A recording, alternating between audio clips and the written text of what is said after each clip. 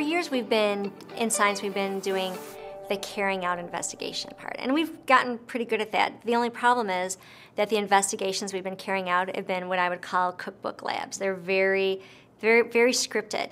And you know, what we know has been happening over time is kids come in and they're handed a lab sheet, and it's got all this detail. It's got these procedure, and it's got 27 steps in the procedure, and you're telling kids to read carefully and make sure you're following all the steps.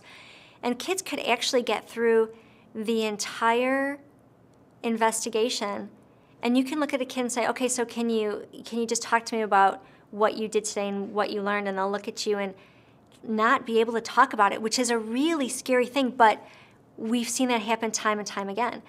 So we're trying to change the focus into just the carrying out investigation to really engage them in the planning process. So giving them an opportunity to think about a concept or think about an idea or think about a question that they've come up with, and how would they go about answering that question? What kind of information would they need?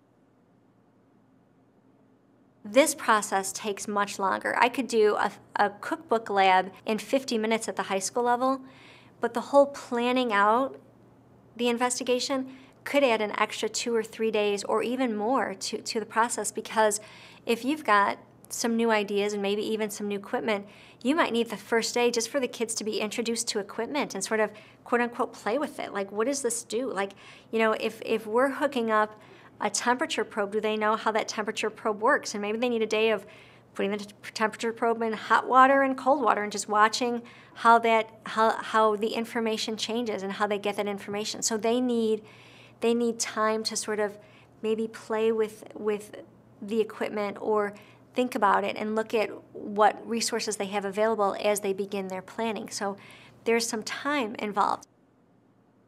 My students are going to be designing a cold pack, the most cost-effective cold pack.